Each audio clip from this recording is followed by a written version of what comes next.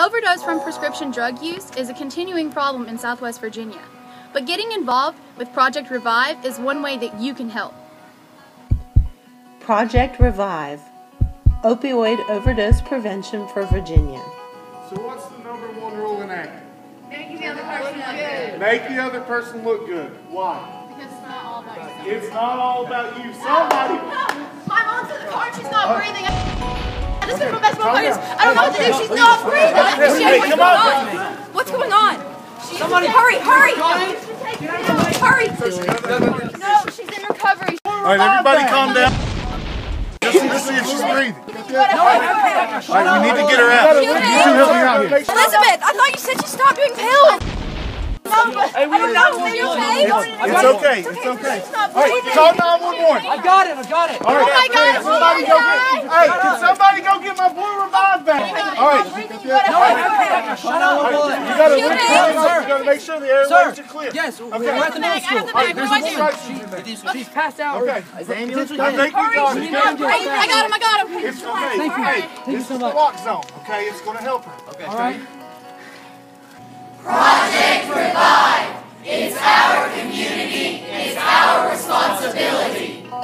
Virginia has been severely impacted by opioid abuse, particularly the abuse of prescription drugs. In 2012, 354 citizens died as the result of misuse of fentanyl, methadone, hydrocodone, and/or oxycodone, an increase of more than 1,400% since the data was first tracked by the Office of the Chief Medical Examiner in 1999. The deaths related to all opioids, including heroin, are even higher.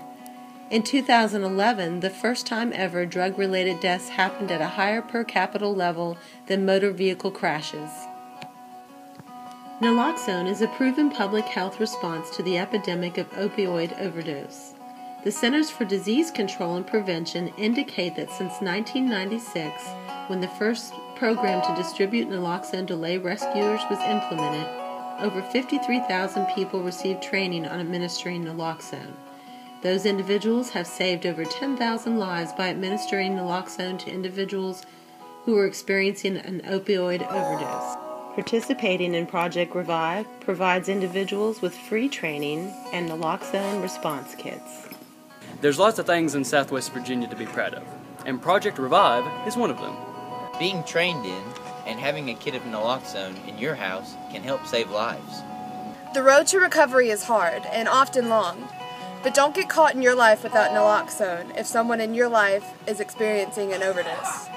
Don't feel powerless. Find out how you can get involved. Contact StopSubstanceAbuse.com if you'd like to have a training from Project Revive in your community. Project Revive. It's our community.